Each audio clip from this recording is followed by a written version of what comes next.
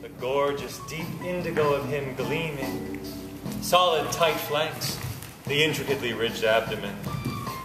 And after he'd invited me to his room, nudging his key towards me, as if perhaps I spoke another tongue and required the plainest of gestures, after we'd been, you understand, worshipping a while in his church, he said to me, "Hi, my name is Steve Satta. I'm the artistic director of Iron Crow Theatre, and I am collaborating with VTDance and Vincent Thomas on Homo Will Not Inherit."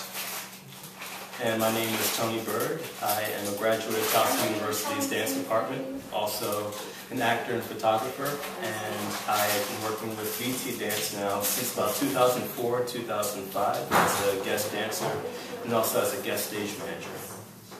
Awesome. How was the process for this piece, Homo Will Not Inherit? Collaborative process. The three of us came together. Vincent really took the strings when it came to the choreography. Steve had a lot to say with the text, and then I just kind of filled in whatever blanks I could. But the whole process was just really a lot of exploring, just a lot of improvisation at first to figure out where we want to start with the bass and how we want to develop it from there. Yeah, the piece really started with the text. I have known this poem for a very long time. I'm a big fan of the author, Mark Doty.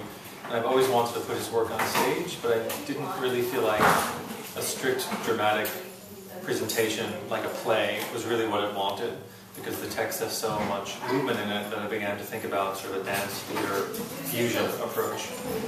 So I was putting together a couple of years ago sort of a cabaret evening of art presentations in celebration of Gay Pride, and I approached Vincent and asked him if he wanted to work on this poem with me, and we actually didn't do it that year, we did it the next year.